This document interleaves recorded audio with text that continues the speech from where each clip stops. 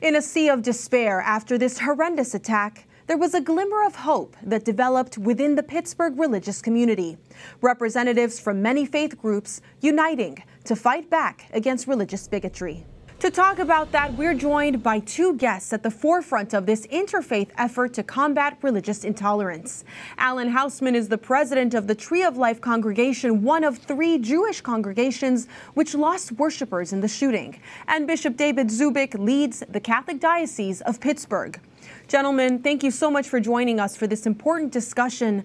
Mr. Hausman, your synagogue received an outpouring of support from other faith communities, Protestants, Catholics, Muslims, Sikhs, and more. What was it like to see that kind of response from the greater Pittsburgh community? As a lifelong Pittsburgh resident, Pittsburgh is a big, small town, and we always support each other. But it was at first a little overwhelming to see the support that we received. They weren't standing behind us. They were standing with us, shoulder to shoulder, hand to hand, arm to arm.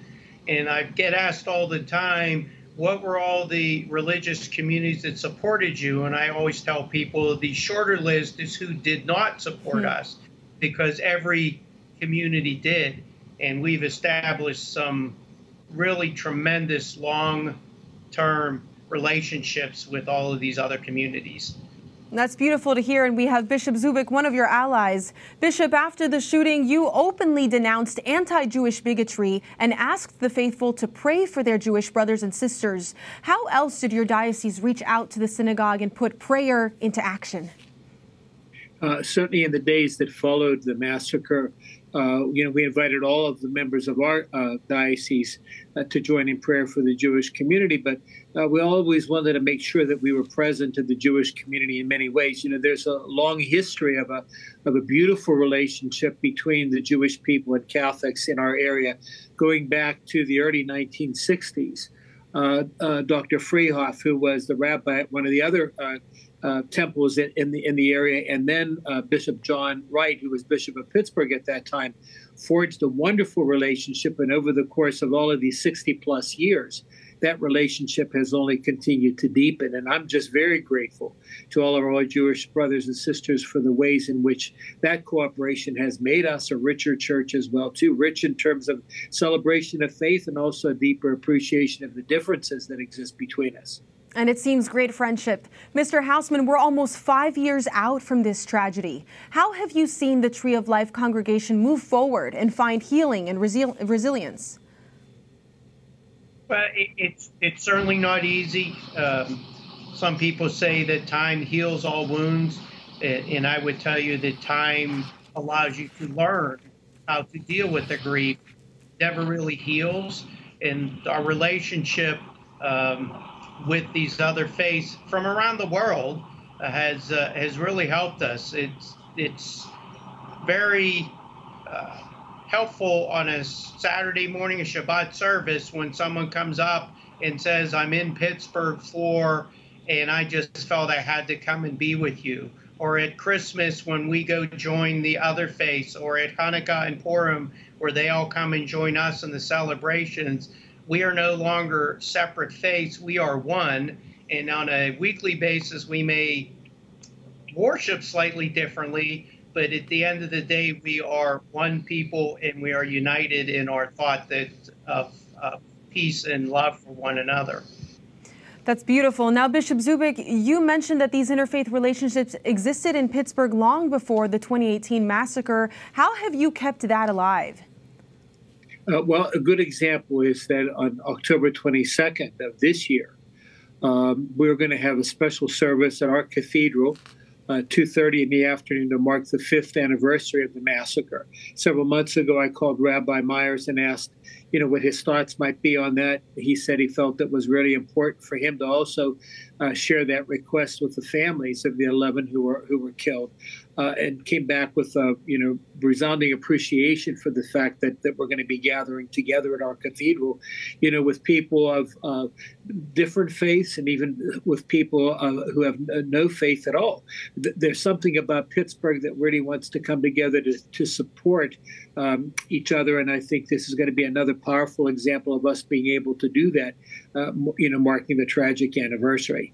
An important thing to do. Now, Mr. Hausman, a report from the Anti-Defamation League says that anti-Semitic attacks are on the rise across the U.S. What do you think is the solution to this rise, and how can other faith communities play a part in the solution? Do you have a position on what might be a good way forward? I always try to explain to people that the word we need to think about when dealing with people is acceptance. Some people use the word tolerance, and I disagree with that. The word is acceptance. We need to learn to accept people for who and what they are. If they worship differently, dress differently, look differently, that really doesn't matter. The only thing that matters when we look at other people is their behavior and their behavior to us. And we've had over the years, as the bishop said, a great relationship with these other religions, and we learn who they are, we understand who they are, and now we are friends because we realize that there really is no difference. We are all the same people. We may speak a different language when we worship. We may go to a different type of temple or cathedral. We may worship on a different day, but the bottom line is we really say the same things to our God. And the more we could sit down with people and we could open up a dialogue and get to know one another, the less chance we have of these unusual and bizarre thoughts that come to people without even knowing who they're talking about. And these unusual and bizarre thoughts have manifested themselves in violence. A question for both of you, starting with you, Mr. Hausman. What do you think about armed guards outside of places of worship and making sure that that's there? There's some legislation that has been proposed on that. What are your thoughts on that as a way to safeguard religious communities? Unfortunately, it has become a way of life, especially in the Jewish community. You see it throughout this country, throughout the world. We have now become used to it. If we attend services that does not have appropriate security, our members are nervous and they're generally concerned. It's going to take a long time till our congregants and people feel safe again. This is, this attack is going to be on everyone's mind for a very long time. Now, Bishop Zubik, what about you? The Catholic community has also suffered vandalism, etc. How do you feel about protecting your worshipers with armed guards?